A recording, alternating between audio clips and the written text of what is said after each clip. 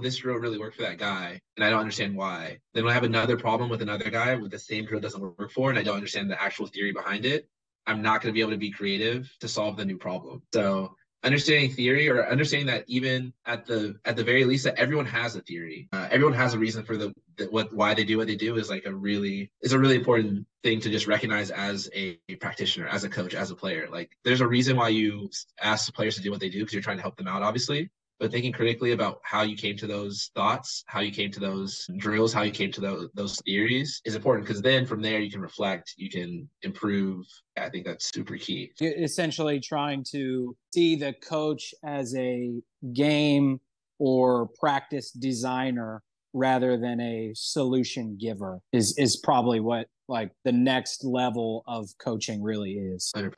And I think it's about taking that and then getting tons of reps doing it, because it's just like, I can't tell you how often, like, and I've seen numerous examples of it online of like people who from prominent facilities or coaches where we're using constraint, or we've tried constraint drills. Well, if that's how you're using that term, you clearly don't understand it, right? If you think a constraint drill is like a type of drill, lack the foundational understanding of what it even is. Like a bucket you just go to for some.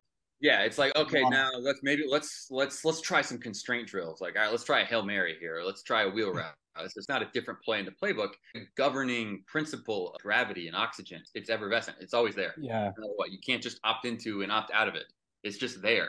And once you realize that it's just there, you work with that. And it's just like gravity isn't just let's try gravity today.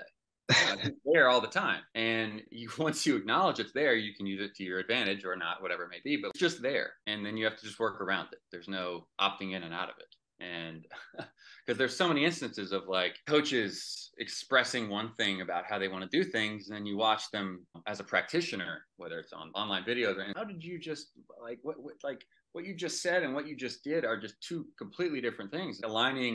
Aligning thoughts and actions, and like getting people to actually get reps doing it, because like I can't tell you how many years I've been listening to podcasts of people saying you need to be a facilitator of environments and XYZ, and well, you see it in practice, and we're just not there yet. There's a step we're missing in terms of like our collective voice being like, hey, we're progressive pitching people, we love the constraints led approach, and I love constraints.